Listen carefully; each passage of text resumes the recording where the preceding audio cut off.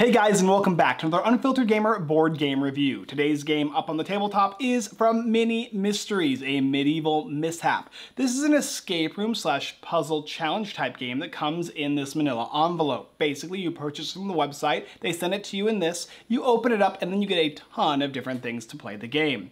This is a once playthrough that uses not only all of this here, but there's also a website you can go on that's going to have a full narration as well as a ton of puzzles and clues that you'll be utilizing what you have here, as well as what is on the PC or your phone or tablet to try and solve the mystery. They're all immersive and engaging and have a narrative system that goes from A to B with choices along the way. In this one specifically, you have lost an agent from your time-traveling investigation type thing, and you're basically trying to figure out what happened to her. And she's left with a knight back in the medieval ages, and we have to figure out what knight and why. And it progresses a story as you progress through the game, utilizing all the charts and graphs and maps that come within this project here.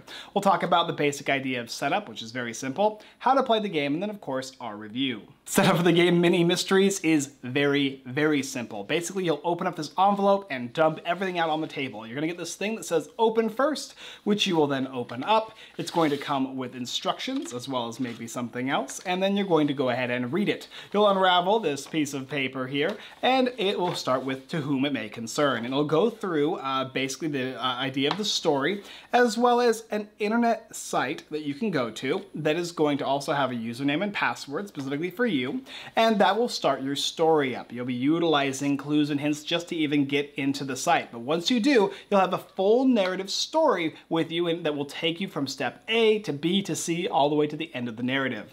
Each of these little portions on the things that you get within this envelope here are going to have a number or a letter on them, and it will associate with a different story or a different puzzle that you'll be participating in, whether it is learning about how many people need to be fed at a feast, or where the jousting took place, or what horse came in first, second, or third place, and so on and so forth. And as you solve these puzzles, you'll progress. So just simply take everything out that's within reach that doesn't need to be opened instantly, and of course open first envelope and begin the game by starting on the PC. Now, playing the game, you basically got it. I've explained it as far as you probably need to know. Is you start with the PC, the username, password logs you in. There's a narrative story with a character that teaches you about what the game is and like who they are and who you are and what your objective is and what your first pieces of information will need to be in order to continue throughout the game. And it's a linear structure. You go from point A to point B, solving puzzles, looking at maps and dials and different compasses and different portions of the game. And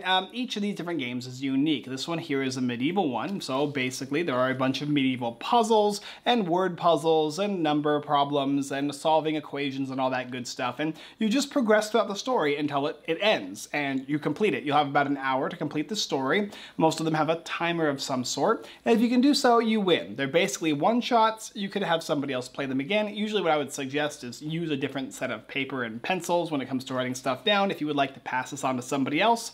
But otherwise, you just play through the game and then you're done with it. It's a pretty simple, pretty straightforward mini little mystery. Okay, so what do I think about a medieval mishap, this mini mystery series type of a game? Well, this one here is kind of an escape room in the sense that you have to solve puzzles and clues that get you from one progressionary point to the next. It's very different than a lot of other mystery games I've played or type of like solve this clues and whatnot, because this is going to be a lot more puzzling. In the game, you're going to have certain things like you'll need to take this little page here and you'll be placing down certain tiles on certain locations based on rules. And there's a lot of different puzzles that have rules you need to follow, and based on those rules, you'll solve the equation going step by step. There's puzzles that are going to involve certain pieces of paper that you're going to be utilizing in the game, maybe more than once, twice, or even 3 times, that will help you solve clues. And this one specifically is about you finding a specific knight that has taken one of the agents from your time-traveling institution, and you have to see what nefarious thing is going on, or nefarious deed or plans, or maybe she just went on a vacation with this guy. You have to figure out and see in the story, but in order to do so, you have to narrow down the culprits, and you'll be asking people, you'll be going and like confronting people, utilizing the PC, utilizing the kind of app that it gives you. There's narrative storytelling that also has each unique character voice for all the different characters in the game that you'll come with, and yeah, there's just a ton of different little puzzles. They're very simple and straightforward. This is definitely a family game. From what my writer, who did one of these other mysteries, and based on this one here, I can tell you that they're all definitely family games. They're stuff that you can solve quite literally with younger teenagers, and that while the puzzles are not super extremely challenging, they are a lot of fun, and they bring a lot of brevity and life to the story. You feel like you're helping out the different townsfolk, solving information for them, and thusly they give information to you, progressing you throughout the story, utilizing the map, and being able to kind of like gain a little bit of knowledge and perspective as far as visual perception goes, and like numbers and puzzles that are clues that will take you different destinations and locations. It really, really works well. And while yes, most of all this stuff is paper, they're all functioning in different ways. You'll have different little keys that kind of change, and you'll be utilizing them to solve other clues and mysteries and puzzles. And the game is straightforward. You go from one step to the next, which makes it nice. It's colorful, the art is excellent. I love the different types of paper that they use throughout the game. It gives it kind of this old feel, and some of it has a new feel because you're kind of a time traveler that kind of gets put back into this Middle Ages type of a thing.